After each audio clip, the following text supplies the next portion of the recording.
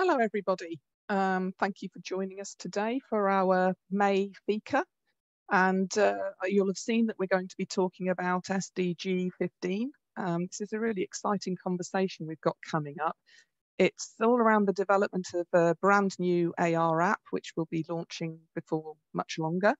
And the aim is to help improve green infrastructure, biodiversity, community engagement, and nature-based solutions, all tackling our current climate and biodiversity crises. I'm sure you're all well aware of those and also aware of the pressing need for more support in areas like this to improve the situation. So our speakers are Ascha Pedersen and Max Farrell. They're both involved in the launch of this, the world's first augmented reality app for urban green, green placemaking. And it uses immersive technology and data, sorry, I've lost my thread, uses big data in a free app that empowers people everywhere to make their cities greener, healthier, and more livable. So the app invites the public to co-create their everyday spaces to achieve more widespread awareness of the benefits of green infrastructure. And digital tools for public engagement are so often very costly, therefore exclusive by default, and only really enable inclusive placemaking for the very few.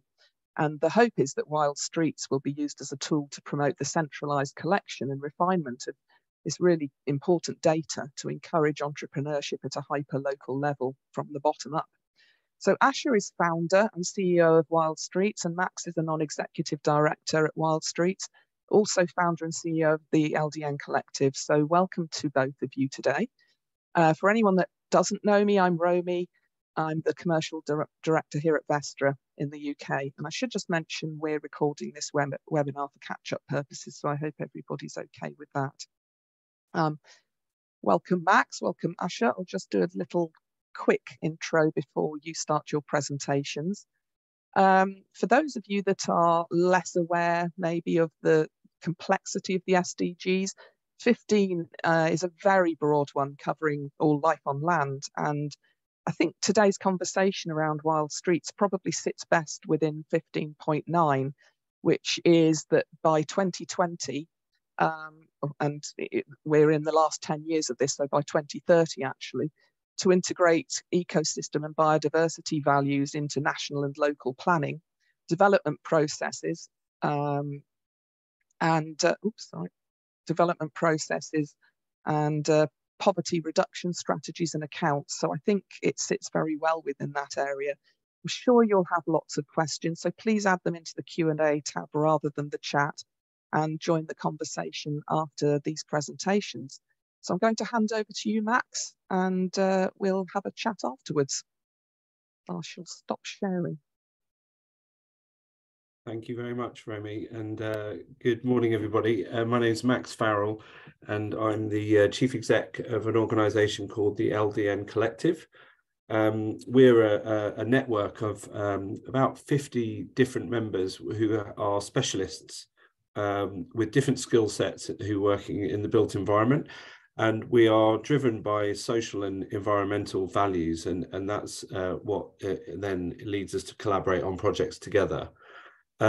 So today, as Romy said, we're going to be looking at Wild Streets in particular, and in the context of UN Sustainable Development Goal 15 about life on land. I just thought I'd start by just showing one of the relevant projects we worked on at the LDN Collective a few years back, which is actually how I got to know Ascha and became involved in Wild Streets. It was a project called Park Power, which we carried out during COVID. It was really about understanding how people are using green spaces differently and what we can learn from that and making recommendations for the future. And as I say, that's how I connected with Ascha and became an advisor to Wild Streets initially, and then just recently became a non-exec director. And also an investor. I've actually personally invested in shares, as I really do believe it will have a major impact on this whole topic and how we are addressing climate change, biodiversity, and public engagement. in that.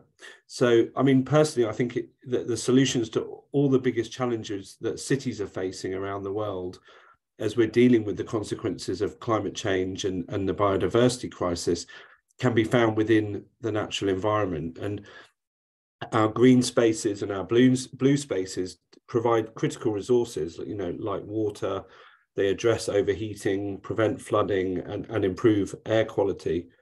And we're increasingly aware of the link between urban parks and our physical and mental health, having lived through the pandemic. But I think what is less well understood is the link between well-planned and evenly distributed natural spaces with social equity and community cohesion.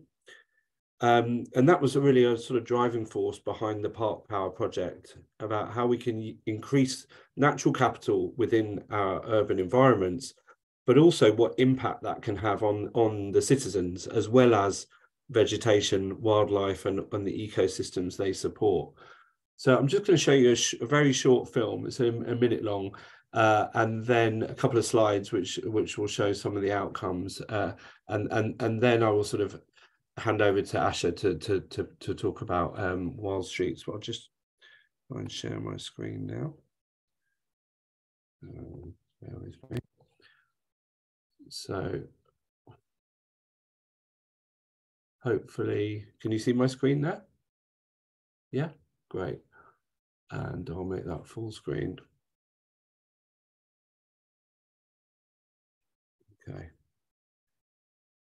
So you can see the LDN Collective slide, hopefully, yeah. Great, okay. So so that's what sort of led us to carry out the Park Power project. And what we did was we asked 3,000 Londoners, so living in every borough of London across the 30-odd boroughs, what they valued about their parks and their ideas for the future, using the Commonplace, the digital engagement platform. And I think that the sort of headline here was that the pandemic increased the perceived value of parks in the minds of Londoners and everyone, really. It was the only places we could go to and use when we were in the lockdowns, the only places that were accessible. But it also, because of that, it increased a lot of the problems in terms of high usage and demands from different types of users, cyclists, joggers, you know, social events. And it caused a lot of problems for people that actually maintain the parks and the health of the parks. So there was a lot of additional litter and you know, the provision of toilets came into a sharp focus. And so our aim was to help the owners and managers of parks to do the most they can with the limited resources they have. But also people that are creating and designing new parks in terms of, you know, regeneration projects, so that they can do that in a way that is based on evidence of what people think. So it was a collaboration between the City of London, who own a lot of green spaces outside the square mile, including, you know, Hampstead Heath and Epping Forest and elsewhere. Siemens, the technology company, London National Park City, the Bruno Foundation, which is a mental health charity. And so we created a sort of crowdsourced vision for the future. So here's a short film which describes the project and the outcomes, hopefully succinctly. At a time when parks are so precious and so pressurised, we asked Londoners what they love about them and their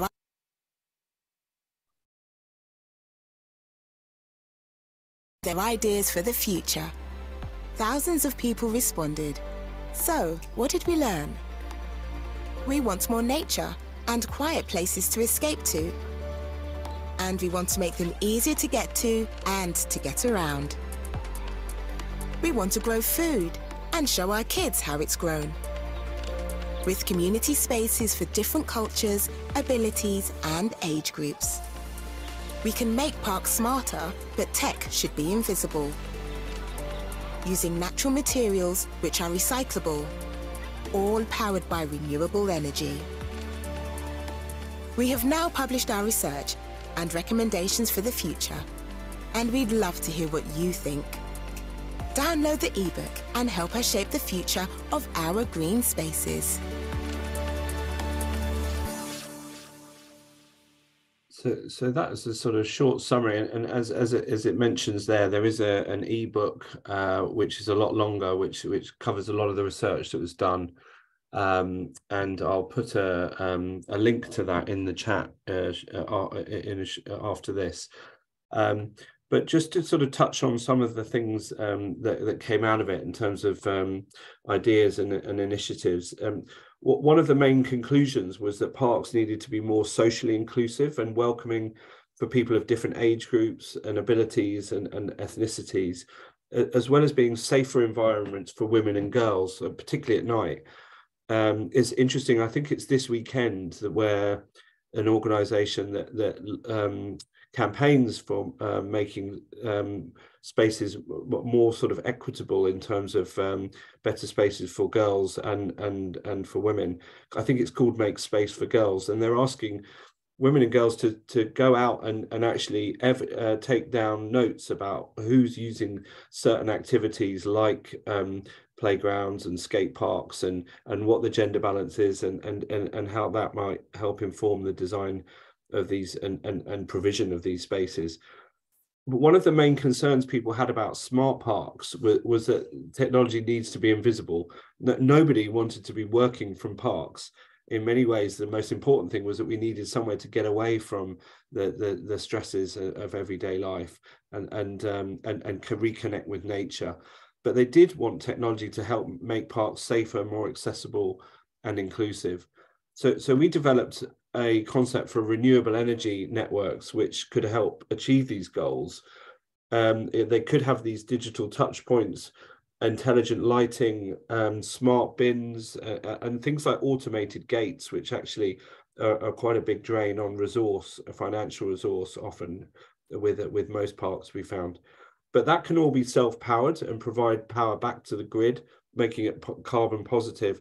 And you can actually retrofit what's already there, like playground and exercise equipment, with dynamos to produce power. And I think that's quite an interesting thing to think about.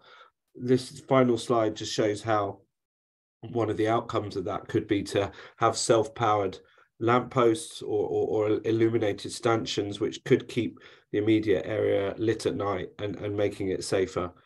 And you know, color changing LEDs can complement nighttime activities or cultural festivals. So that was just some of the thinking behind that. And then, as I say, this is what led me to then meet Ascha. I think she saw what we'd done, and so I will hand over to her now to tell you more about Wild Street. So, Ascha, over to you. Thank you so much, Max, for that introduction. And yeah, Park Power was indeed one of the things that led me to Max. We had been working for Wild Streets already for quite a while, and we've been in dialogue with organizations such as C40, the London National Park City, and shaping the concept. But I think when we then were able to catch Max's attention, and you know that abundance of work he has behind it, we knew that we were on to something that could be really great. So I wanted to tell you a little bit about where I'm from, because I actually have absolutely no experience working with urban forestry, with tech, with nothing in the urban placemaking space. But what I do have is a background with the United Nations. I've been working as a consultant for 10 years, working with sustainability top down. And when I moved to London, that's changed, but basically because of the environment I suddenly was in. I'm a big pedestrian. I walk everywhere. So to move to a city coming from Denmark, where there is no such thing as a private park, moving to London and seeing a lot of fenced-in spaces, seeing the discrepancies in the access to nature, that started the idea of, well, how can we create space, a green space, accessibility to green space everywhere. And at that time, augmented reality was something that it was still very much at the level of releasing, I believe, dinosaurs at street level. But IKEA had actually come out with a fantastic app called Place. that for the first time made augmented reality into something really pragmatic. You could now place furniture at a centimeter's accuracy in your house. So it seems like a low-hanging fruit, but why can't we do the same for urban greening? And I started having conversations with the Tree Design and Action Group, with the Transport of London, with the London National Park City Foundation, which was just starting up around that point. And it very quickly became clear that what was needed was a tool that could get urban co-creation, that could get democratic placemaking out of city halls, and to become something we could do in real time at the space where we feel safety, and which is what much like the Park Power project makes Wild Streets an abundantly humane project. It's about creating safety at where people are and enabling them to participate in the green transition of their cities. So let me share my screen. Here we are, and just for reference, here are both my email and Max's for your convenience. I will jump over Max's presentation here, and there we are. So we are called Wild Streets, and we are the world's first augmented reality app for co-creating urban green places. Some of our major supporters is something called the Arbor Day Foundation, which is one of the largest tree planting organizations in the world. We're also distributing partners with, but they firmly believe that our app will revolutionize how professionals, how citizens, they go about greening the hyperlocal space. It very much, as Romy hinted to in the beginning at 15.9, that we have a 10-year time left to act on that specific goal. And the IPCC was out recently here in March, and you're really encouraging everyone to get on with it. There's a small window that is closing very rapidly, and there's quite a significant understanding of the natural infrastructure and how we design with ecosystem service benefits in mind is how we actually close that gap. Low carbon cities that promote human health and the same way provide spaces for nature, create biodiversity hotspots. And to make natural infrastructure something that is sustainable, co-design is the answer. Empowering people to take part in that process, giving them ownership of natural infrastructure, making the acceptance of the changes that need to happen is abundantly important to secure that process. So we need to enable greening at scale with broad public support. And you can see that everywhere is going green, as is from at the hyperlocal level, at small spaces to master planning spaces. Greening is really at the core of everything that is happening. Unfortunately, our research shows that in our many dialogues with councils of all budget levels, for our dialogues with C40, with organizations that are so deeply invested in engagement and the greening process, that the tools available for engagement, for visualizations, they are very exclusive by nature. They're expensive. They are slow because they require a lot of face-to-face time, citizen engagement on site, and often they come with poor results. It is the same demographic group that over and over again take part in these processes. And the result is that you're basically designing the same space for the same people everywhere. But if you had a tool that would actually allow people to everywhere to be able to engage on site, no matter the time limitation, no matter their awareness situation, that they're able to participate in the local greening projects going on locally, nationally, what have you. So our our work has resulted in quite a firm concept, and I would like to show you a short minute and a half video that I think captures it pretty well. I hope. We are building an app that lets you co-create the beautiful, livable cities of tomorrow. You will be able to plan true-to-scale 3D models of stunning trees and plants, no matter where you are in the world. Here's how it works. Scan your surroundings and select from the catalog of species suitable for your geographical location. Now move, spin, grow, and plant. Check out how your greenery will look like over time and in different seasons, and learn about the multidimensional benefits of the trees you selected. Wild Streets lets you design the city of your dreams, and by sharing it with the world on social media, you can inspire others to let nature move back into their neighborhood as well. Wild Streets also let you invite anyone to step into your green vision for a specific location and experience it in real time. Let's recreate our cities, like green corridors that make physical activity healthy and safe. Why not let locals design their high streets to bring back foot traffic, or let children create awesome green playgrounds and schoolyards? We want to create a new chapter for urban planning, where co-creation is truly inclusive. We do this by collecting users' social data to learn about design preferences across demographic segments. We'll then share aggregated information with planners and decision makers, enabling them to make better solutions for local communities. Wild Streets wants to facilitate urban greening everywhere, so that our expanding cities are nice places to grow old in and amazing to grow up in. Thank you. Thank you for that. And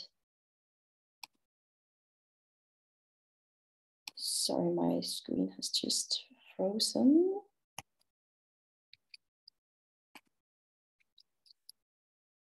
Oh, I'm so sorry. There we are. All right. There are a lot of dimensions of Wild Streets, but there are particularly some key features that I would like to elaborate a bit about. The one being that Wild Streets are so fortunate that we've gotten on the radar of Apple, who's looking for that green app tool that can really help facilitate urban greening. And what is so interesting, and which is why and I will tell you more about our infrastructure in a second, but we are so fortunate to be teamed up with really excellent developers who will work together with Apple on pushing the AR technology as is. And what was hinted at in the video is that you are able to reload other people's design, meaning that any of you can go to your street, green your surroundings, and your neighbor can go out and reload it and react to it. In the same way, let's say that there is an engagement process locally where you first have input from locals who's just greening. You can take to the drawing table to landscape architects who can then make a green scenario for the area. And then you can have people reload that scenario again, and they can stress test it, so to say, they can react to that.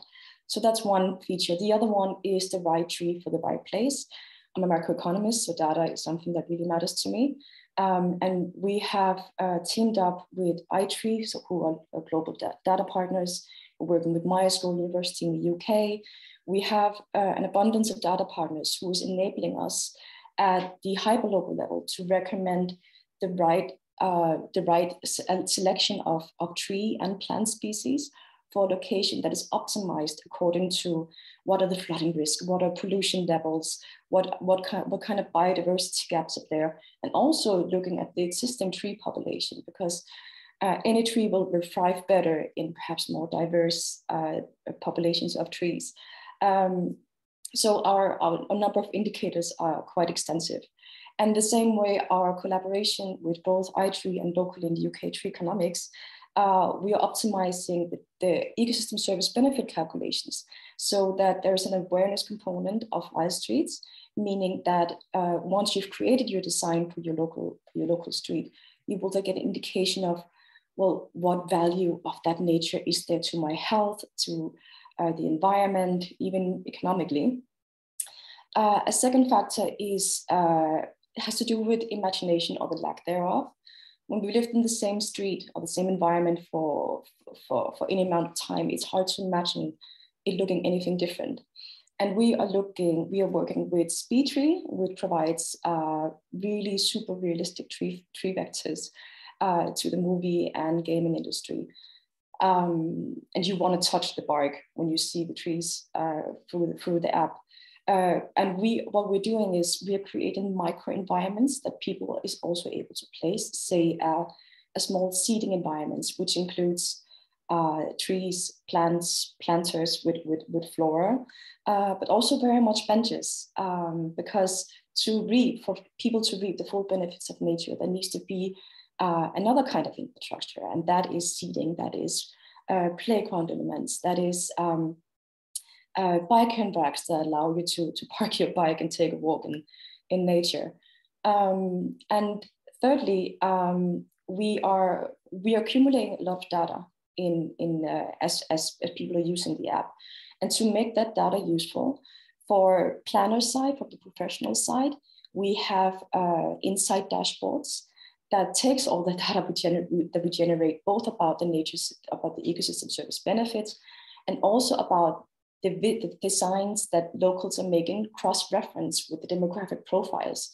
We are creating visuals, and we're creating overviews about what is it people want depending on who they are, and what kind of benefits can we reap from those designs.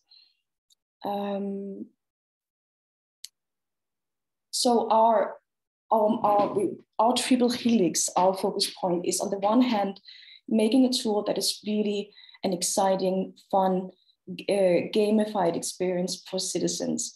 So the entire user experience is focused on creating something that is really visually appealing and that can be used by citizens absolutely everywhere. I actually, I quit my job at the UN a few years back, and we've been bootstrapping Wild Streets ever since. And I took on a delivery job with gorillas to keep the ship floating. And one of the insights I got from that when walking up and down staircases was actually to see the posters within hallways of almost every second hallway I was in, and see the local calls for let's create green backyards, let's come together and push the local authorities to green this space outside our building. So we know just from a citizen aspect, there is a huge call for tools that makes it easier to communicate visually to the public sector about that they want changes locally. And at the same time, we're speaking to such a broad window of NGOs, of tree planting organizations who really wants to use the app in order to better utilize their broad channels that they already have in place with local residents, and enable them to create better tools. So we want to become the default software for the public sector. We're speaking to the GLA, we're speaking to local authorities in so many different areas, who's looking for that tool that enables them to require a certain amount of public engagement on the one hand, that enables locals everywhere to participate, and that really not only creates better engagement, it also creates a much more wide-ranging engagement where you really can catch people of all ages, of all backgrounds, because it's a handheld tool that is at their disposal wherever they are. And for the professional sector, and I will dive a bit more into that now. For professional sector, we are also implicit creating a pressure by becoming the default software for the public sector, and hence creating a demand for good engagement and for better visuals. We're also creating a pressure for the professional sector to adopt our software. However, we have a huge array of testing partners in the professional sector. And one of the things, sorry, I'm just skipping over this one now. The app will serve a practice all the way through their project cycle, from doing simple research in terms of the right tree for the right place, for doing that essential engagement that is necessary from testing their designs on a broader scale to actually doing marketing at a really cost-effective way, where you can show your full area design at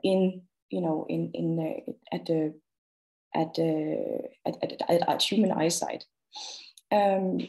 So in that way, Wild Street is really aimed at becoming a necessary tool that integrates in the professional sector's existing softwares and really complement their work. So this is a rough look at how it looks like. We are creating what we call for the time being design campaigns that enables practices in the public sector and any NGO on creating specific campaigns for a local area, meaning that you can, for example, a council we're speaking to, they're doing a project for a tube station, for the upper ground area of a tube station. And in here, you can highlight, well, what are the environmental issues we want to address? It could be flooding, for example. We also want to address the whole idea of active travel through this particular campaign.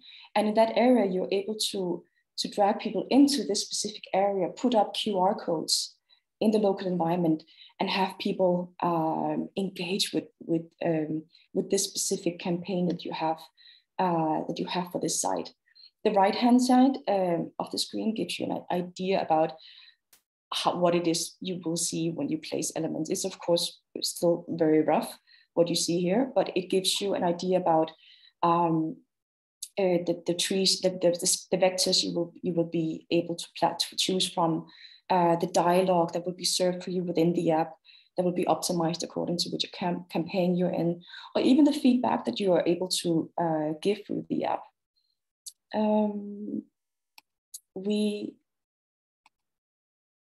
There we go.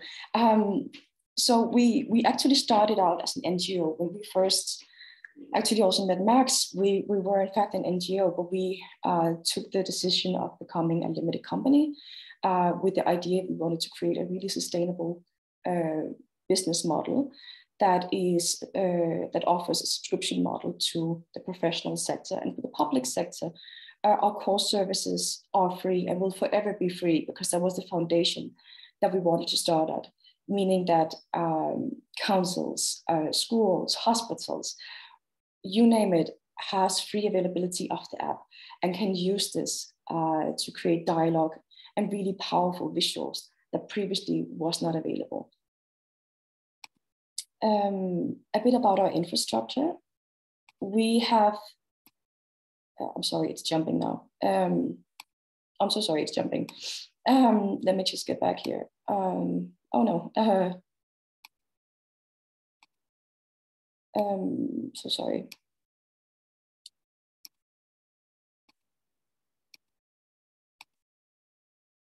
So sorry, it's jumping. There we go. As I mentioned, we have a whole bunch of partnerships in place already for data. This is a glimpse of it. And on the right-hand side, these are the two companies that we're collaborating with. And they know exactly what they're doing in terms of creating really good, usable, engaging applications. Both Snail and Nordgram, they're award-winning companies. They work with Google, IKEA, NASA, Nike, you name it, and created applications with plus 40 million downloads. So we're really thrilled to be working with very skilled companies. At the same time, this gives you a little glimpse of our network. We are in dialogue with so many councils. We have an open API that will enable us to do really cool integrations down the line. We're forward thinking also in terms of AI.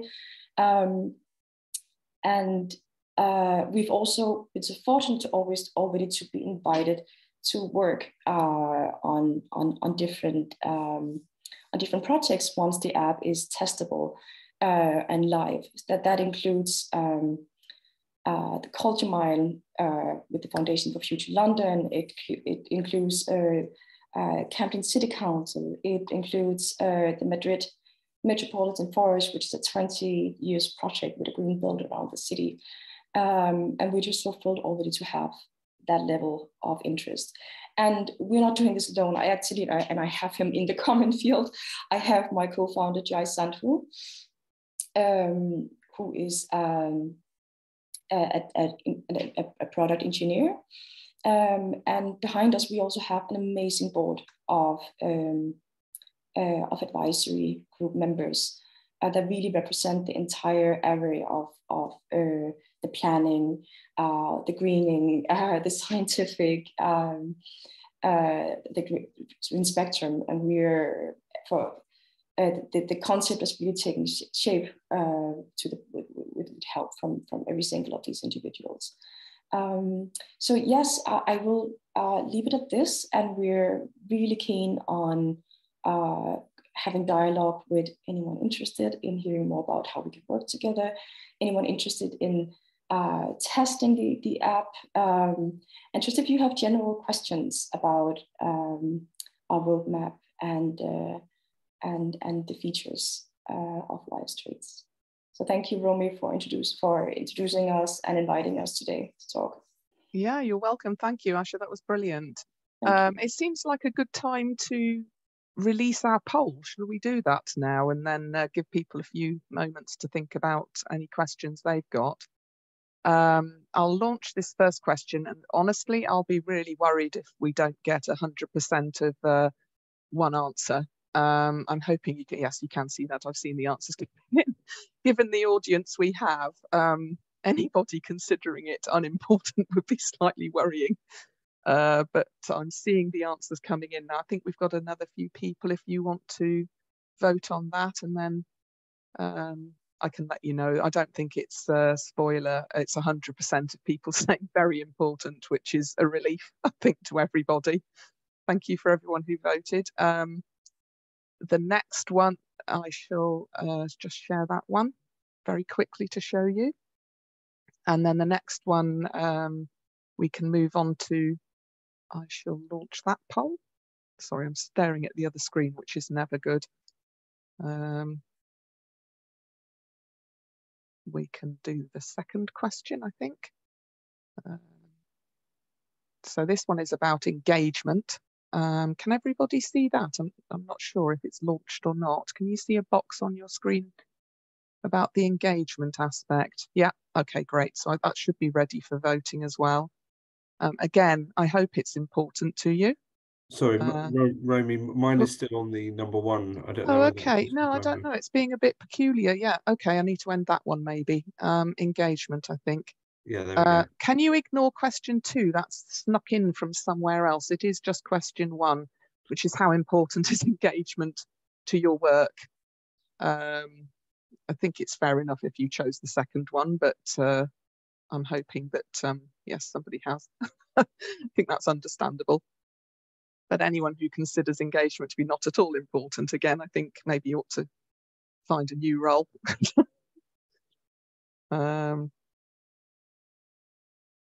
Okay, well, it's coming out pretty clearly as very important. I'll share this one as well. I think you can see it's very important, but there is obviously some concern, which I think you alluded to, Ascha, about the cost of traditional routes to engagement. And I'll just release the final one, which is about practice. And hopefully you'll be able to see this one. Is that one visible now, the third question on practice? I'm a bit rusty on the polls. Actually, no, sorry. No, no, okay, let me try again. I don't know why it's getting very glitchy. It's not liking. Stop sharing, try this one. Okay, this might work better. Yeah. Yeah. So sorry, just a quick gleaning of information from everybody out there. And this is really, do you see Wild Streets as being applicable to what you do? We're hoping that after that, everybody does see opportunities. Oh, got them all over the place now.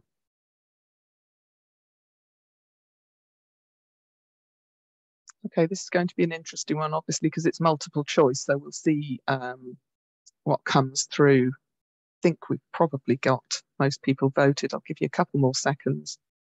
everyone can just press the buttons. Right, let me share this because we want to move on to any questions that people have, I think. Okay, so there you go. Visualization seems to be a really popular aspect, which I guess makes sense given the nature of what we've been talking about, but pretty balanced actually. I hope that's useful information for you in a small poll. Seems to be all of those are hitting the target, so that's good. Right, so I shall move on to questions from anybody out there. I'm not sure if we have any right now. I think Matt asked a little while ago. We do have one okay. in the Q&A from Casper Schwartz. Oh, hello, Casper.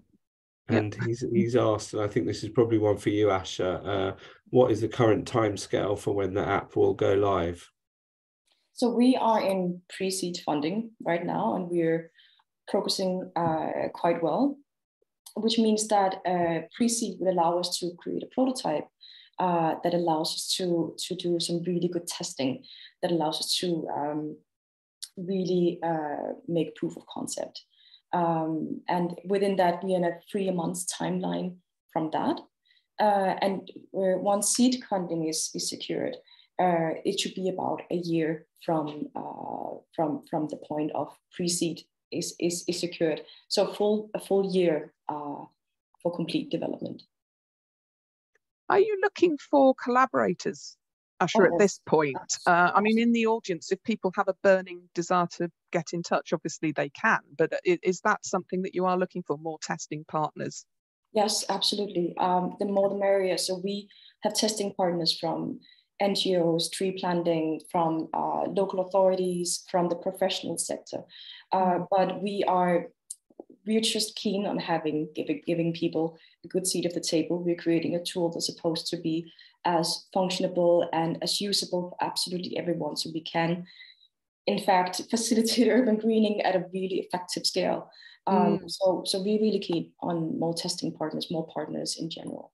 Okay, so everybody has your contact details, and we just encourage you to do that and get in touch, I think. So another couple of questions. ArcNoop, I'm not sure who that is. Will the app have the ability to show ideas in a more wireframe style format, so you don't close the design conversation down too quickly, which can happen when you use photorealistic montages? That makes a lot of sense.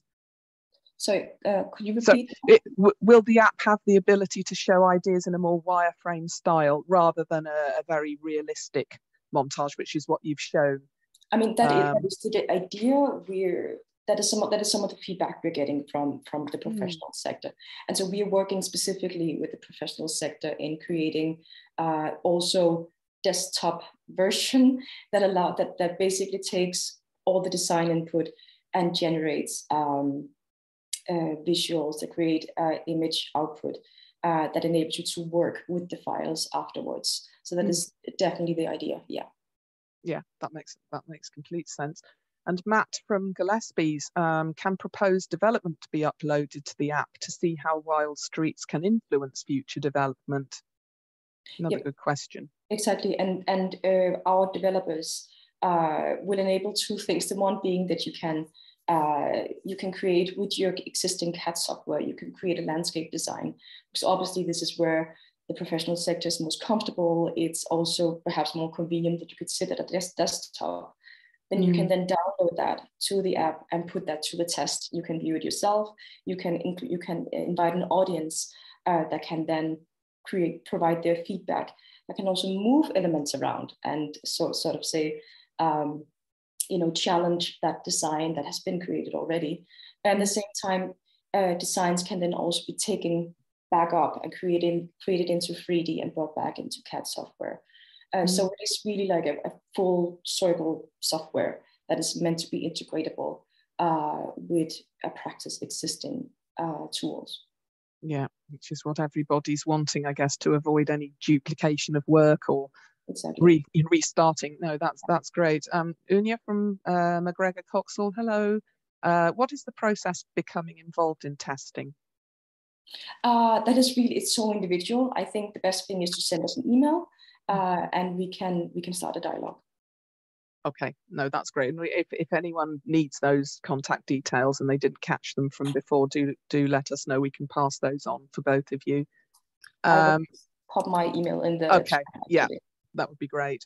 And Matt asked, I think to everyone, I mean, anybody else who wants to answer really maybe in the Q&A, but do you foresee this becoming integrated with wider social media platforms?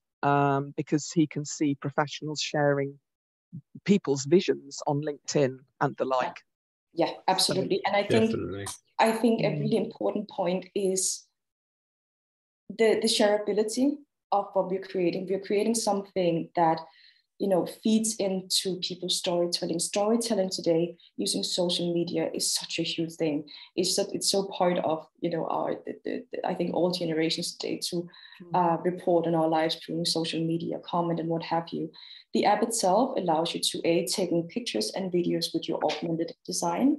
So the idea of things going viral, something creating a foundation for discussion on social media via likes, commenting, it suddenly becomes something that public sector or anyone, they can't ignore something that has gone viral. So definitely, on the one hand, that is the element. At the same time, Wise Street is really cost effective in many ways, meaning that you can also share as a practice or as a council, you can share that engagement process, you can share visuals on social media. And it just creates a completely new way of creating insights into what green infrastructure development is happening. Absolutely. I think it is a real hub, isn't it? Bringing together all of those bodies, as you mentioned, you know, it seems to just be at the center of all that. So it has huge potential. And I think the timing, especially now, Max mentioned Make Space for Girls and the launch of a new parks document around that topic. And hopefully that will be brought into the Green Flag Awards in parks and, you know, and rolled out. So it seems to be really of the moment. Particularly that sort of aspect, capturing what very specific groups would like to see in their green space, and obviously the pressing need for more green space everywhere for everyone. Absolutely, and I think the interest in Wise Street really took off during COVID. This necessity of creating this 15-minute city, the necessity of creating valuable green areas, healthy areas in your immediate surroundings. It took on a completely new level. The emergency of creating fresh air in your immediate surroundings also became something. Even we have a lot of requests for taking Wise Street to rooftops as well, which is completely feasible on a more. It requires. It's definitely on you know our pipeline projects, but to create the edible city is definitely also something that is, I know from Mac's project with Park Power, that is a huge call for locals to be able to grow their own vegetables, their own fruit gardens as well. So absolutely, I think Wild Streets have so many different entry points. We have interest from people working on greening public spaces such as airports, main stations. So biophilic is also something that Wild Streets proposed for. So I think it's only the imagination putting the limit to how the app can be applied. He's unfortunately gone now, but my colleague Irvin was listening in, and as you know, we've been trying to persuade him to release all of our DWGs to you, and I think he's coming around to it. I will check, but having just watched the first half and having lots of conversations, so I'm really sorry he's not here because I was planning on bringing him in. But we're hoping very much, as we did with Pathfinder, giving open access to all of our furniture for use in that particular software, that we will be able to do the same, so people can show where they'd like a seat or a plant or a cycle stand or you know, whatever elements that they think would bring something more to the streetscape. So that's sort of breaking news, and not 100%, but I think it's very likely that we'll be able to do that for you pretty soon. Fantastic. Excellent. That's very good news. Yeah. So does anybody, there's another question I think suddenly appeared. Yes, you can read it yourself, but I'll read it out just in case. Will the app be able to coordinate existing services into the visioning, as this can prove a major influence on where and how streets can be greened, even if only to propose new routes for them? Yeah, the perennial tree pit issue. In terms of existing services, in terms of what is already there of greenery? I think they're meaning I think cable. it's probably, yeah, utilities gas. underground. Yes, Yeah, I'm yeah. assuming that. The thing about that is it's different in different regions and countries in terms of how much information is available on what's mapped underground. And in this country, we're quite far behind. Others have quite full mapping of underground utilities and archaeology and different layers that can be publicly accessible.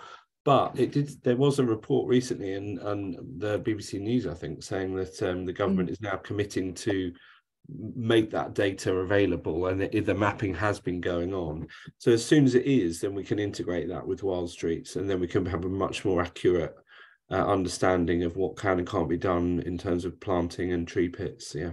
Yeah, and we have something we call a confidence index that reflects the local availability of data and the quality thereof. And that is meant to create a pool for data. And what's really extraordinary, for example, with our friends at the Manchester Trees of Cities, they have already said, well, let's give you local data. Let's increase that hyperlocal accuracy of the species that your app is able to suggest through the app. And as Max mentions, the availability of utility information, it's so different, it's so scarce. For example, our partners in New York, they really know what is absolutely everywhere, but Europe is just so much older. So it's a process. And the same with soil quality, it's also something we'll be working towards. I've put the link to that article because it is quite interesting in terms of how much progress is being made here. But I think that's only gone to the hosts and panelists. Matt, oh, we can share that. Yeah, share that with everybody. Yeah, I saw that. It was very recent, wasn't it? And I think in terms of confidence factor, I would be fairly confident that they have almost zero information in most of the places I've ever worked, and it's it's all down to trial pits and what. Well, they've tested it in the northeast of England, and they said they were going to roll it out throughout England, Wales, and Northern Ireland by 2025. Wow. So, well, we'll see. Yes, that's critical, isn't it? Really, to get a tree in anywhere. So yeah, that would be a great addition to it. We're very, very near the end. I don't know if anybody else has a burning question, or if you'd like to say anything else, Ascha or Max, at this moment in time. But we ought to try and draw to a close. Not anything else that we're really keen on continuing conversation with everyone. Please share the word about Wild Streets. And yeah, we are hoping to be able to very soon take the first prototype out there and create some really awesome engagement events. And I'm looking forward to visiting your HQ in Oslo in a few weeks' time. I know, that was supposed to be top secret, Max, because everyone gets very upset. Well, everyone who's not coming gets very upset. No, it's fine. But not anymore. Pretty much 2 weeks' time, yes. We have another small customer group going to look at how things are done in Oslo. So, yeah, that will bring some more learnings, I'm sure. But yes, we shall feed back on all of that, and everyone's very excited, and I'm so sorry to everyone else who's not coming yet.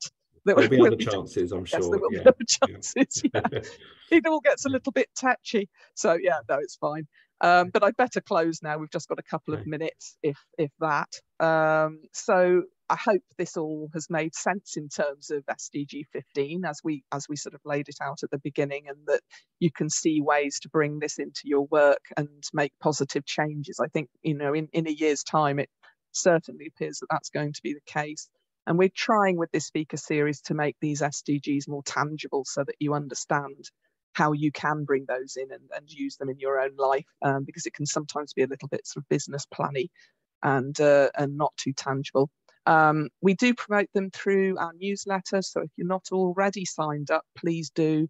You'll find it on this bright yellow page that always makes me look sickly on our About Us page on the website. And we have a varied range of Fika topics, hostile design, inclusive public spaces, all sorts of plans coming up. So do make sure you're on there, and follow us on probably Instagram. That's our biggest presence, I think, covering these topics as well. So if you're not already signed up, you might like to do that. We're currently planning the next Fika. If anyone has any brilliant ideas that they'd like to see, or if you'd like to speak, please let us know. We're very open. As long as we can fit it within an SDG, we're very happy to host any kind of conversation. Hope you've enjoyed this session. I know everyone's time is really, you know, limited these days. We're all so busy, and everyone's also looking forward to the bank holiday weekend, I think. So, you know, it's a tricky time. You can catch up with this and others. They are all on our website, so take a look on there for that particular link. And do remember that this counts as CPD, and if you're a landscape architect, this is probably a good one for your 5 hours minimum of climate emergency related CPD. So, you know, do clock that, because I think it comes to an end this month or next month. So make sure you don't miss out on that. And of course, we have our formal ones if you'd like to know more about anything else. So it just remains to say thank you, and have a great weekend. Thank you particularly to all of you and Ascha and Max for sharing this fascinating insight into this really exciting new app. And also my colleagues, Matt and Jack, who've been hiding and helping out in the background today. So we'll see you at the next one, hopefully. And have a great bank holiday. So Thanks much. a lot. Thanks, Ascha. Take care. See you soon.